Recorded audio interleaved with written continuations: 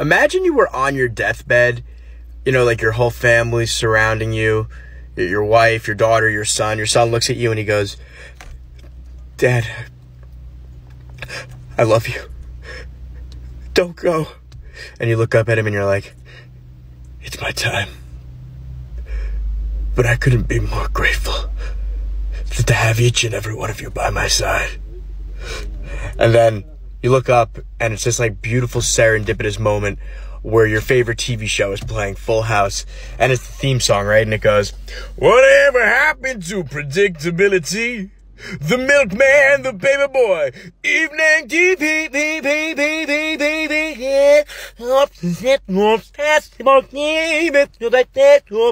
and everything starts going like in reverse. Your son's like, "Has something left," and they all start backing out of the room, and you're like,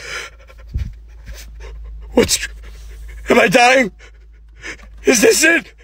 Oh, I'm not ready. And you look up, and there's this man in a white suit, and he goes, "Welcome.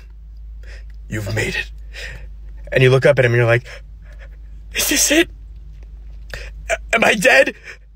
And he looks down at you, and he goes, "No.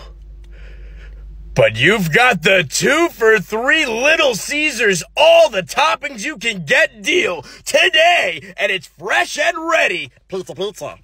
And you look up at him and you're like, "What?"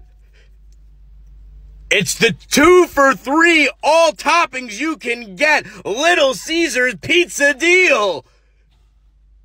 And you're like, "What's going on?"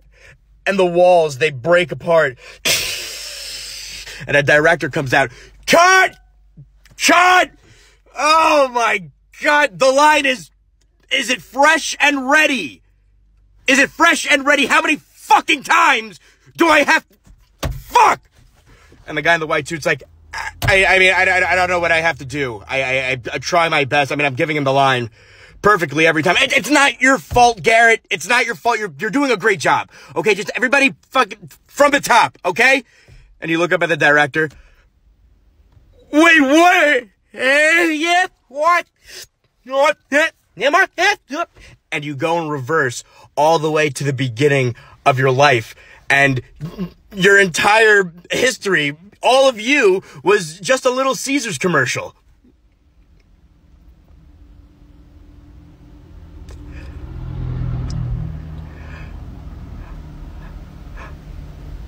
I don't find joy in life anymore.